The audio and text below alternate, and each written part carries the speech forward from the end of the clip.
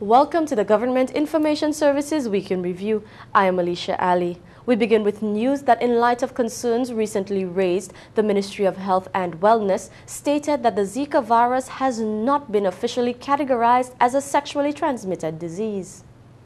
Medical Officer for Health Dr. Sharon Belmar-George clarified that though sexual intercourse has been proven to be a mode of transmission for the Zika virus, the main mode of transmission is the bite of an infected female Aedes aegypti mosquito.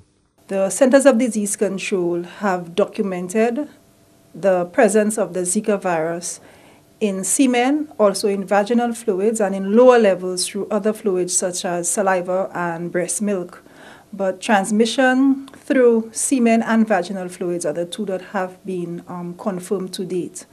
They've also confirmed transmission through male to female transmission, male to male transmission, and also female to male transmission. They've not documented up to this point female to female transmission. As with other diseases which can be transmitted sexually, Dr. George indicated that the Ministry of Health continues to implore the public to engage in protected sex. In particular importance to us is women who intend to get pregnant or women who are pregnant, because it has been documented that the Zika virus can stay in the semen for up to 60 days at this point. So it is possible that a pregnant woman can get Zika through unprotected sex, through her partner, apart from the bite of the Aedes aegypti mosquito. Sensitization sessions on the implications of Zika virus and the possible modes of transmission are routinely provided through antenatal clinics at wellness centers throughout the island. The medical officer said the hope is that women and men will take the advice seriously to protect themselves and their unborn baby as well. From the Ministry of Health and Wellness, I am Glenn Simon. Still in health news, World Suicide Prevention Day is recognized annually around the globe. The St. Lucia National Mental Wellness Center joined the rest of the world in recognizing World Suicide Prevention Day under the theme Connect, Communicate, Care.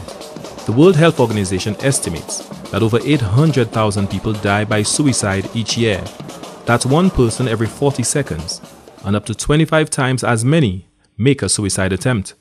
Principal Nursing Officer at the Mental Wellness Center, Glenda Sipal, advocated for more community involvement in tackling the issues of suicide in St. Lucia. We would like to urge all persons to connect with people we know, persons who have committed suicide and their families are suffering. We also know persons with suicidal behavior or thoughts. We want persons to render support, to communicate with them, to have that open channel of communication so that they can share what they are going through. And in order for you to connect with them, you would have to communicate, and also we want persons to communicate that they care about these people. Suicide Prevention Day activities commenced with a church service at the Maranatha SDA Church, followed by a march from Serenity Park to the Derek Walcott Square, and culminated with a 2-hour concert organized by the St. Lucia National Mental Wellness Center in collaboration with Reason FM. We are having a mini empowerment concert, and there are a number of persons to perform. All in all, their performance primarily addresses encouraging words, words to uplift, words to edify, and words to just say to people to hold on in spite of the many challenges that one could face in life, and that there is always an answer to challenges. Speaking of answers, we have a number of places that people could go to get the support that they need. For example, human service organizations, the 203 line at the Wellness Center, and also counselors and priests and pastors, and even your very own family member. So all in all, the message we really want to share with St. Lucia is each one watch one, communicate, connect, and care. And in so doing, we could actually save not just a life, but many lives. The first World Suicide Prevention Day was held in 2003 as an initiative of the International Association for Suicide Prevention and the World Health Organization. Since then, World Suicide Prevention Day has taken place on September 10th each year. From the Ministry of Health and Wellness, I am Glenn Simon. The Cultural Development Foundation launched St. Lucia's first online cultural map on the 14th of September 2016. The St. Lucia Cultural Map is an interactive resource that maps data on persons, places, and spaces engaged in either cultural or creative activities across the island. Minister in the Ministry of Equity, Social Justice, Empowerment, Youth Development, Sports, Culture and Local Government, Senator the Honorable Fortuna Belrose, called on the media to lend a helping hand to the creative industries. We must be the ones to push ourselves. We cannot depend on others to do it for us. We must be the media. You have a critical role to play. You have to assist us in promoting things local, in engaging in things local, in supporting things local, in supporting our young people. Because when you don't support our young people, when you don't give them that airplay and that airtime, you know, they cannot achieve what they would want to achieve. And so we need you all. We'll be calling on you all. We'll be asking for you. We'll be making the demands on you to be able to provide that support and create the enabling environment for real and true sustainable success. Executive Director of the Cultural Development Foundation, Melchua Henry, says this project has the capacity to transform the island's tourism industry. This is an active attempt and an active project to put producers and consumers in touch with one another. It's very important. It is not inconceivable that as a result of this map, that visitors to the island can begin to make requests of the hotel industry, the tourism industry, indicating what the sort of things they would like to see. The St. Lucia Cultural Map was designed with the interests of the local cultural and creative industry policymakers and stakeholders in mind. The Verve Bar and Grill in Rodney Bay chose to honor Shaquan Prudent of Grand River Grosley with a check valued at $1,000. The gesture was made following Shaquan's exceptional achievement at the Common Entrance examinations. Maya Sifle, a representative of the company, says it is only fitting that such an achievement should be rewarded. We feel that there is a great importance to give back to the community of Grosley, specifically to young people. We value hard work and we like to show gratitude and to show encouragement, and as a token of our appreciation and to reward Shaquan on doing so well, we thought this was important to do. And we hope that it's well received. Parliamentary representative for Grosley and the Minister for Equity, Social Justice, Empowerment, Youth Development, Sports, Culture and Local Government, the Honorable Leonard Montoute, commended the initiative. I want to acknowledge this gesture made by Verve to a constituent who has distinguished himself by performing outstandingly. Young Shaquan Prudent, a student of the Dimpolet Primary School, has done exceptionally well in his Common Entrance exam, and I think this is a just reward to him.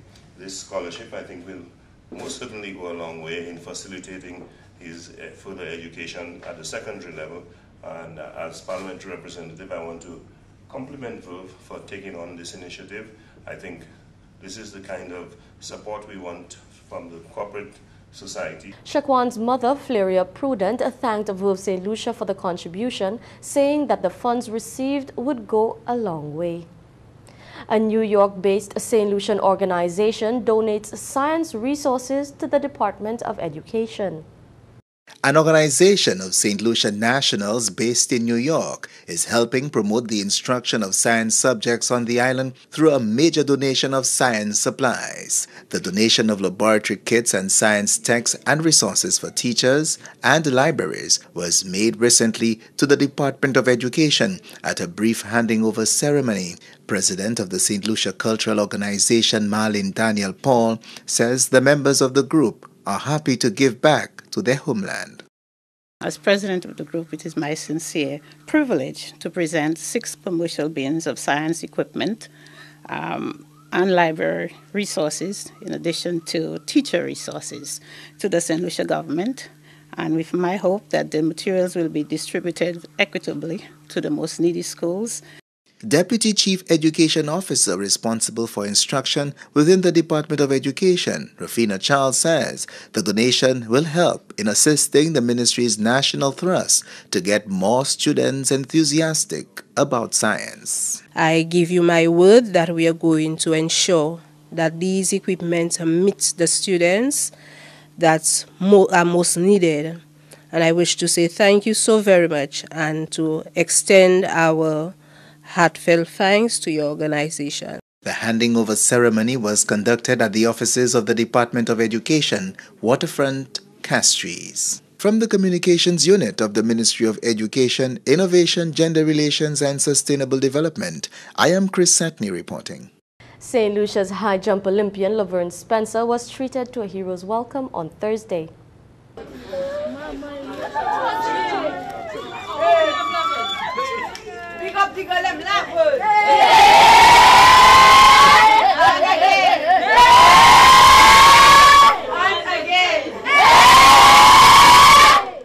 I am delighted to have experienced what I consider to be the most successful year of my long career. It was a year that enabled me to go where years ago a St. Lucian would only dream of going, as I was able not only to be invited to compete in the prestigious Diamond League events, but to also win medals and end the Diamond League race ranked second behind the 2016 Olympic champion and world #1 from Spain. It was another year when I was able to proudly fly St. Lucia's flag around the world, reminding all who watched and observed that despite our size and limited resources, we can produce individuals who can stand toe-to-toe and be competitive against the best the world has to offer. As a result of a 6th place finish in the Rio Olympics, this is truly a remarkable occasion which demands celebration and recognition. Laverne embodies what we want every young St. Lucian, you understand, to have. She, according to the chef de mission, she makes your life easy on tour. It's easy to manage Laverne because Laverne is a disciplined young person who is committed to excellence and ensuring that she achieves the best that she can every time she steps out to represent St. Lucia. I think that Laverne has symbolized for a very, very long time what it takes in order to succeed. And it's discipline, it's hard work, it's perseverance. And the real recognition is not that she just achieved 6th place in the Olympics, but it's the year that she's had and that she's consistently been in the top 3 of all the major events that she has done. And to me, that is an incredible achievement. We're giving them the Lucian pressure! Lucian pressure! Lucian pressure! Lucian pressure! Thank you so much, And that's the Weekend Review from the Government Information Service. I'm Alicia Ali.